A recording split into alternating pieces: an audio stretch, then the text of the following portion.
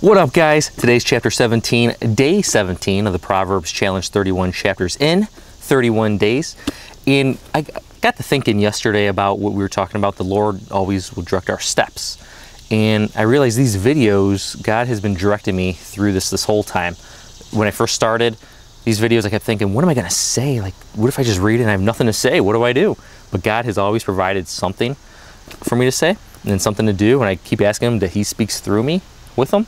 So, and then for you guys, and He's been always providing. He even provided more thoughts and ideas for me to do after the Proverbs Challenge for other videos to do. So I'm grateful for that. So He's always directing our steps, guys, if we continue to dwell within Him and ask Him for that direction. So today is chapter 17.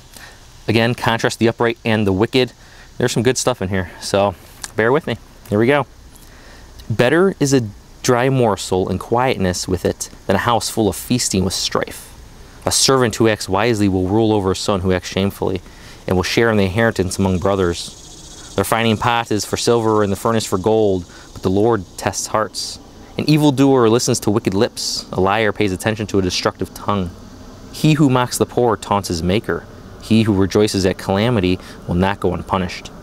Grandchildren are the crown of old men, and the glory of his sons is their fathers. Excellent speech is not fitting for a fool, much less are lying lips to a prince.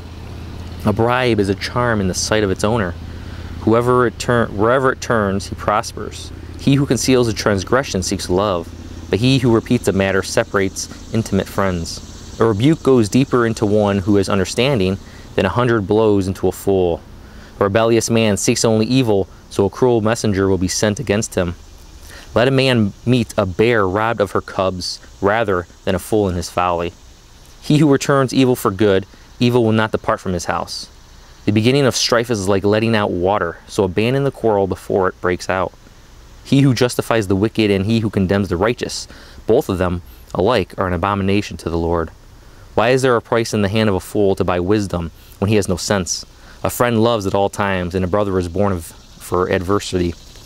A man lacking in sense pledges and becomes guarantor in the presence of his neighbor. He who loves transgression loves strife. He who raises his door seeks destruction. He who has a crooked mind finds no good, and he who is perverted in his language falls into evil. He who sires a fool does so to his sorrow, and the father of a fool has no joy. A joyful heart is good medicine, but a broken spirit dries up the bones. A wicked man receives a bribe from the bosom to pervert the ways of justice. Wisdom is in the presence of the one who has understanding, but the eyes of a fool are on the ends of the earth. A foolish son is a grief to his father, and bitterness to her who bore him. It is also not good to find the righteous, nor to strike the noble for their uprightness. He who restrains his words has knowledge, and he who has a cool spirit is a man of understanding. Even a fool, when he keeps silent, is considered wise. When he closes his lips, he is considered prudent. So there's actually a lot of verses here that come out to me, but two of them that I want to talk about is verse 12, which is, let a man meet a bear robbed of her cubs rather than a fool in his folly. That's pretty harsh.